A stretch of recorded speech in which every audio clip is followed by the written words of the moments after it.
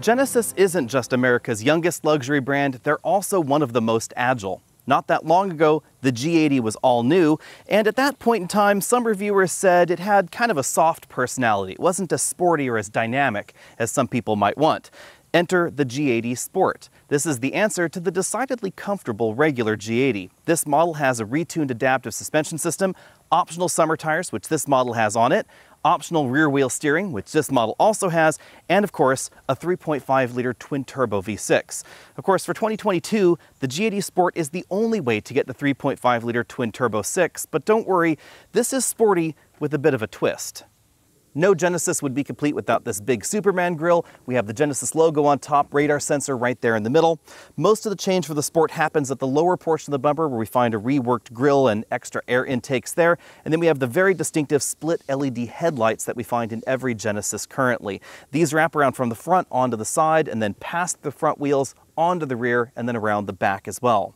The G80 competes in an interesting and shrinking segment in America, the mid-size luxury sedan segment.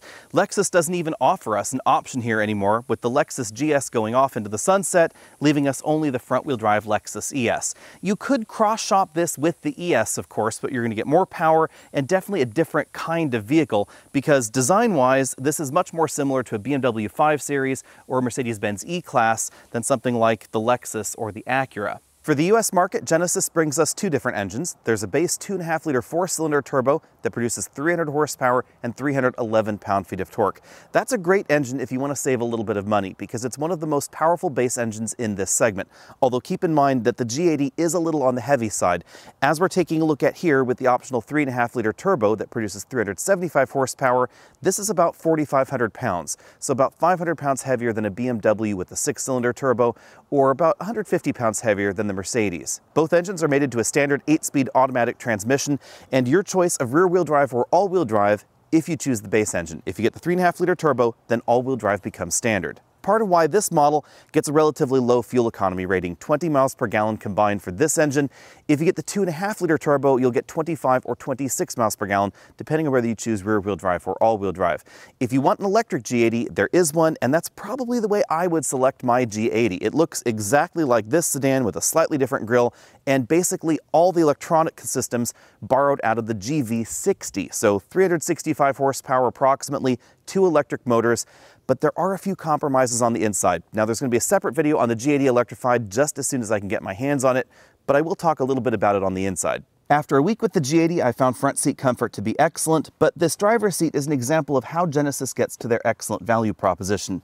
The G80 is definitely less expensive than a 5 Series or an E-Class. One of the ways Genesis gets there is by carefully selecting the features that we find on the inside. So over here on the driver's side, we find a multi-way power driver's seat with dynamically inflatable bolsters, power extending thigh cushion, 4-way adjustable lumbar support, etc., all linked to a 2-position memory, and then we have a power tilt telescopic steering column. But the passenger seat, it's not the same as the driver's seat. It doesn't have the massage functionality, doesn't have the power extending thigh cushion, inflatable bolsters, etc. Obviously, that increases the value proposition for the G80, but if your front passenger is looking for the same sort of comfort that the driver gets, you might need to shop somewhere else. Jumping into the back seat, we find tons of legroom. This front seat was adjusted for me at 6 feet tall. I then got out of the car and the easy exit seat moved it 2 inches further rearward. And as you can see, I still have about 4 or 5 inches of legroom left. We have about 3.5 inches more combined legroom in here than we find in the 5 Series or the E-Class, thanks to the size of the GV80. Likely another reason that we get a bit more room inside is that the hood seems to be just a tiny bit shorter in the GV80. It's likely that this was not designed for a long inline engine like we do find in the current generation E-Class and 5 Series. There's a pretty decent driveline hump, just as you'd expect in a rear-wheel drive sedan, and this center seat position is certainly higher off the ground than the more bucket-shaped outboard seating positions, meaning that an adult here in the middle might be a little bit tight.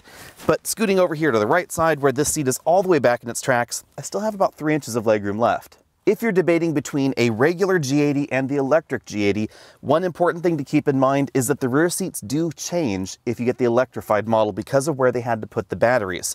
So we lose about 1 inch of headroom. If I lean back here, put my head against the headrest, my hair is just barely brushing against the ceiling, but I have about 3/4 of an inch of headroom left. I suspect in the electric G80, my head would be touching the ceiling. Also, you lose about 3 inches of legroom, so my knees would be touching this front seat back in the electric model. Behind the shapely power trunk lid, we find just over 13 cubic feet of storage space. The button is integrated right there into that rear camera module. This cargo area is sort of mid-pack for the mid-size luxury sedan segment. It's right about the same as the Mercedes-Benz E-Class, but definitely smaller than the BMW 5 Series. That has a pretty big cargo area. Now, if you get the electric G80, then the trunk shrinks by about 3 cubic feet, putting it really on the small side for this segment. Thankfully, this cargo area is very square though, so I was able to fit 5 24-inch roller bags in here, and if we pull up the load floor, there is a unicorn for a luxury vehicle in the US these days. There's actually a compact spare tire down here, something that we generally don't find in most of the European options. This spare tire is likely part of the reason that this cargo area is a little bit smaller than some of the Germans, but I think that's a worthwhile trade. As we look around the interior, keep in mind this is the top-end trim, so there are features in here like this imitation suede headliner that we don't find in the base model. We have this large panoramic moonroof, but the entire roof doesn't open. You can see it stops right there, and then there is that support bar across the back. It extends to just about the rear passenger's laps. Here you can see those rear door panels and the manual shades. As you'd expect out of a vehicle in this segment, the rear door panels and the front door panels have the same level of precision as far as their construction and the same sort of materials going on as well. In this model, we have a carbon fiber trim insert right there in the door. You can see the ambient lighting down there in that door pocket. The driver and front passenger get height adjustable shoulder belts, 4-way adjustable headrests, and a very attractive leather upholstery interior. One cool touch that we find on a lot of Genesis vehicles are these buttons right here on the front passenger seat that makes it easier to move it forward and backward if you have folks hopping in the rear and you need to scoot that seat forward. You can see that sort of herringbone pattern in the leather there. These seats are ventilated and heated, so there are perforations in the leather. Moving over to the doors, we definitely find some more hard plastics right here for this pillar between the front and rear doors than we find in some of the European competition. I do think that that is a little bit of a misstep. I kind of wish that they had given that the same sort of soft touch materials we find on the doors on either side. But the front doors, again, are very nicely done. You can see the speaker grills there. This one has the optional audio system from Lexicon. It's a little bit difficult to see on camera, but there's more ambient lighting going on the front door storage pocket, but we don't find the same sort of crazy light pipes and things like that we find in the Germans as far as the ambient lighting goes. Again, lots of soft touch materials going on here, and if we zoom in on this carbon fiber trim, you can see that it has a really unique weave pattern to it that I find really cool. You should know that there aren't as many interior color combinations, trim combinations, etc. available in Genesis vehicles. That's one of the ways they get to the value proposition in their vehicles as well, by having fewer options. So more options bundling, more options packages, fewer standalone options, and less ways to customize the interior of your vehicle. If that's something that you're into, you might want to look somewhere else. Moving over here to the passenger side, again, lots of soft touch materials, big bin-style glove compartment. I had no problem fitting a large tablet computer inside. You can see that ambient light strip right under there. And then what looks like one large air vent that runs right across the dashboard, but this really is just a trim effect. But they have integrated the outside of the air vent into the upper stitch section of the dashboard and this trim. It's kind of a neat, sleek look there. And that happens whether we get the carbon fiber trim or the wood trim on the inside. In the middle of the dashboard, we have an extremely wide infotainment screen. This is a touchscreen unit, even though it is pretty far away from the driver and the front passenger. So depending on exactly what you're doing, it may be a little bit easier to stab the screen. I love the fact that even though this is set high and far on the dash, the Genesis gives you that option to touch the screen if that's what you want to do. Likely because of the width of this screen, CarPlay and Android Auto integration won't use the entire display, leaving the other side left for you to swipe through different features. So for instance, weather there, you can also swipe up and down for things like the factory mapping, clock, things like that. Moving back to the system's native interface, interacting with the unit is very responsive, whether we're going from the navigation system to the navigation menus, etc. Everything is pretty snappy in here. Genesis doesn't offer quite as many connected service options as we find in some of the European vehicles, but I don't find that to be too much of a problem because I end up using CarPlay most of the time. Let me know what you think about that, of course, down there. Moving down the dashboard, we find the hazard light button well integrated in that trim. A row of physical buttons for the infotainment system. You can see there's a favorite button, setup button, etc. Those are a little bit difficult to read in strong light. Then down from there, we find the controls for the front 2 climate control zones, and then there's a button in that touch system to control the rear climate control zone. Just below that, we find this little sliding cubby where we can store our smartphone. There's a Qi wireless charging mat in there and a USB input. Below that, we have some of the controls for the infotainment system here. You can see we have a scroll wheel style knob for the power and volume. There's a little tuning wheel there, and then menu, home, and back buttons for the infotainment system. Back on the driver's side, we have one of two available LCD instrument clusters. The base model is going to be an 8-inch display with some physical gauges. I do think that's a little bit small for this segment. And then this is the top-end one with 3D functionality. It's a little bit difficult to see exactly how this works on camera, so you'll just have to trust me on this or go see one in person. These two purple lights up here are part of the driver monitoring system. They're not visible to the naked eye.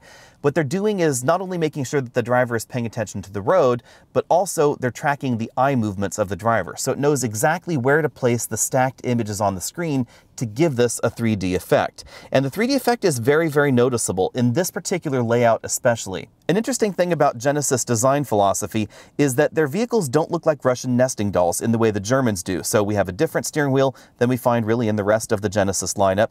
A lot of Genesis models have 2-spoke wheels. This one has a 3-spoke design with the split bottom spoke, and even the buttons on either side are not the same sort of technology or the same style in each model. We have paddle shifters on the back, and then these are a combination of physical buttons and knobs and then touch elements. So we have a little roller right there for the options. It clicks down to OK, very similar over there for the infotainment controls.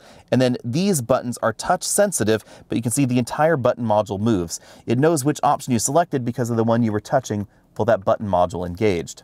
One thing that surprised me, we don't have a flat bottom steering wheel in the Sport model. When I first posted about the G80 Sport on Facebook, some folks were asking, is this the Genesis corollary to the entry-level AMG models? Sort of yes and no. Obviously, this is the fastest version of the G80. If I floor this, we'll go 0 to 60 in 4.9 seconds, and the transmission has a pretty aggressive tune to it if I'm in any of the sportier modes. The shifts are not as harsh as the 9-speed automatic transmission, however, that we find in the Mercedes lineup. It's always pretty civilized and pretty smooth. But Genesis decided not to make the rest of the G80 quite as hardcore as even an entry-level AMG. In my 60 to 0 stopping test, it took just 105 feet for this vehicle to stop from 60 miles an hour back to 0. That is an excellent stopping distance for what is a pretty big luxury sedan. Over the week that I've been driving this G80, I'm constantly forced to think this is the vehicle that Lexus could have built and should have built, but for some reason they just didn't want to.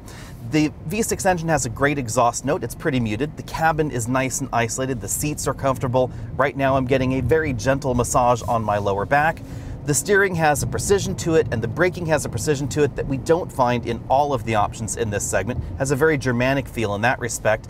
But the suspension tune definitely marches to a different drummer. Again, this is not a copy of a 5 Series or an E-Class. It charts its own course, and one that I find is a good middle way between some of the other options out there. This is going to be more reliable than a Jaguar XF, of course, but it reminds me of the way the XF feels out on the road too. It has a solid feel to it, comfortable handling, confident handling as well. This always feels like you're in control, and with the summer tires, the amount of grip is just excellent. Yes, the suspension is tuned on the softer side of things, and yes, I can firm it up a little bit. I can put it in Sport Plus, or I could of course put it in the custom drive mode and adjust things, but it always is going to be a little bit softer than something like a BMW M540i or a Mercedes-Benz E53 AMG, something along those lines. I like this balance. I think that this is a better balance than we find in the Germans.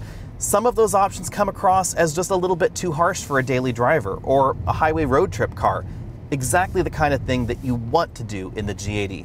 When it comes to handling, I'm going to give this an A. Clearly there are options that are going to grip the road a little bit better. This has positively excellent grip, however. This is absolutely world class, but there are a few that are just a little bit better. There are certainly some of the German options, most notably the 540 with the appropriate options and the Mercedes AMG with the appropriate options, that are going to have slightly more polish if you're really pushing it out on a rough road, etc. But the difference is going to be incredibly small. And this is priced a bit more like a Lexus ES or perhaps a TLX Type S, and this just absolutely blows them out of the water. With the balance of performance, capability, handling, etc., and the ride quality, it's really, really well done. This has the ride quality and cabin quietness to rival the Lexus ES, but the handling ability to really compete with the Germans. It's a really good combination. One of the things that I've always appreciated about the Genesis brand is that when it comes to suspension tuning, they don't simply carbon copy BMW or any of the Germans. So the G80 has a distinctive ride quality of its very own. This definitely feels bigger and heavier sometimes than you might imagine. It has more of a classic luxury car ride. And therefore, I would say that even in this sporty model, the ride is simply the best in this segment in the luxury group, even including versions of the BMW 5 Series or the Mercedes-Benz E-Class that have adaptive suspensions, or the air suspensions that we find in some of the competition as well. This soaks up large imperfections and small imperfections very well, and even if I move this over to Sport Plus, where we have the most aggressive suspension tune, it's still pretty comfortable in here. Now, going over some of these potholes, you're definitely going to notice them, and definitely we have a firmer suspension tune, less tip and dive, etc. than you get in the regular modes, but it's very well controlled and very well balanced, and most importantly, always luxurious. Now, unfortunately, every cloud seems to have, a little lightning bolt trying to come out of it rather than a silver lining, and for the G80, that is fuel economy. That is this vehicle's Achilles heel. I had hoped that with a new engine design, this 3.5 liter V6 is pretty darn new, that they really would have focused more on fuel economy, and that doesn't appear to be overly high on Genesis' priority list. If you want a more efficient vehicle, there's an electric vehicle in the lineup that they could sell you. If you want this kind of performance, you're going to have to pay. This model's been averaging about 19 miles per gallon over a week of mixed driving, although I have been having a lot of fun with it, so keep that in mind. If you get the 2.5 liter, 300 approximate horsepower engine, that is a lot of fun. I think that might be where I would go because it's a great value. That's going to get you between 25 and 26 miles per gallon combined. But the Germans, they're really going to be a lot more efficient than this when we're talking about similar amounts of performance, similar amounts of power. Now, about that rear steering system, it does have a positive impact not just on handling, but also in parking lot maneuvers. It shrinks the turning diameter of this vehicle from 38.1 feet down to 36.2. That may not sound like a great deal, but in a tight parking lot situation, you will definitely notice the impact. The rear steer is not quite as aggressive as we find on some Mercedes models with this particular feature, but it does the same excellent job here in the G80. Bottom line out on the road, the G80 is just an absolute blast to drive. And again, I think an absolutely perfect balance. This fits my personality the best of all of the luxury segment vehicles that are currently available, with the exception of that fuel economy figure, and that is a big consideration for a lot of folks. This is a lot of fun, but it's going to cost you more to fill up long term than something like the S90 plug-in hybrid, or really any of the German competition as well. On the other hand, if you're willing to pay the fuel bill, the G80 rewards with excellent handling and a well-polished ride. Now let's talk about what Genesis got right and where they still need to do their homework. First up, design. I think that the G80 is beautiful inside and outside, but I also like the fact that it has a unique style to its own. And that's not what we first saw when Hyundai tried to create their very first luxury sedan, the original Genesis model. It really was a mishmash of styles. It wasn't cohesively one thing or the other, but that is distinctively different in the G80. I also love the fact that they have a powerful engine lineup. They really went a little beyond their comfort zone and gave us that 2.5 liter turbocharged engine standard, lots of standard horsepower, something that we don't find in all the competition. Especially if you're going to compare the G80 against something like a Lexus ES, which you logically could, or a Volvo S90, there are definitely less powerful engines available in those models. Also a big win is the infotainment system. Now, this is a bit polarizing because the software on the infotainment system is largely the same behind the scenes as other models from the Hyundai and Kia conglomerate, but it's been reskinned for Genesis and it's very easy to use. And that's the big thing here, is that it's easy to use, it's intuitive, and it has an attractive look. If, however, you want something that's more fully featured or more unique to a luxury vehicle, you might want to shop elsewhere, but there are pros and cons to this. A lot of luxury car companies, their software tends to be buggy, it tends to be unintuitive, so being related to a mainstream product is actually a bit of an advantage here for the G80. Also, obviously, the spacious and comfortable interior. That's a big win here. Lots more legroom even than you'll find in a Lexus ES. If you're looking for a comfortable vehicle in this segment, especially for rear seat passengers, child seats, taller folks in the back, you want to take a look at the G80. It has a really big back seat. Now let's talk about the things that Genesis should work on. First up, wireless Apple CarPlay and Android Auto. It's not available in the G80. We don't know whether it's coming via a software update or whether that's even possible or not, but it's not here now. I'm not overly bothered by that. I prefer to plug in anyway, but for some reason, everybody else I talked to this week thought it was an absolute misstep that Genesis did not include that feature. Also keep in mind, the G80 is not as customizable as the European options. So if you want top-level features with the base engine, you're going to have to look elsewhere because that does not happen in the Genesis lineup. Genesis is really targeting the value proposition, and that really means keeping those options very focused and definitely in distinct packages. Also, fuel economy is not especially great with either engine. You will definitely find significantly higher fuel economy in the competition. In the segment the G80 is playing in, there are a number of hybrids and plug-in hybrids available, and they will give you better fuel economy, and some of them will give you better performance as well. But 6-cylinder turbo to 6-cylinder turbo, the difference is not going to be enormous, but we still find lower fuel economy in the Genesis, and that's something that I really had hoped they would work on, but they don't appear to have made that a particular focus in this generation. Last awkward thing, the back seat doesn't fold, and I do find that really peculiar because this is about the only entry in this segment that does not have that particular feature. There are a few rare exceptions, but generally speaking, everybody else has a folding back seat, and that really makes this a lot less cargo practical than anything with that folding functionality because you simply cannot put larger items in there. There's a tiny ski pass-through, that's all we get, no folding back seat. But keeping that in mind, the G80 is much less expensive than most of the competition. It doesn't appear that right off the bat sometimes because $48,250 does not sound too far off necessarily the maybe $54,000, $55,000 price point of some of the German options. But when you start taking a look at the feature content you get standard in the Genesis, it's obvious it's a lot less expensive. There is no Lexus direct competitor at the moment, and you could see something like a Volvo S90 as a competitor, although driving dynamics-wise, the G80 is in a different category, which is why it's not on this list. Try as hard as you might, the G80 is only going to go up to about $72,000 for the 3.5-liter turbo engine, whereas a Mercedes-Benz E55 is going to go all the way up to $108,000.